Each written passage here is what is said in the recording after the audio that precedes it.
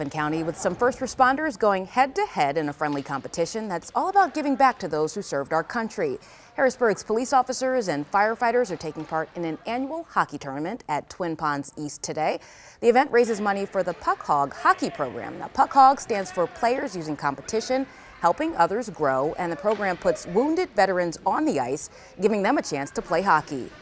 The veterans get, as I mentioned, physical, mental, and emotional therapy out of it, and the community benefits from the veterans actually healing from battlefield wounds.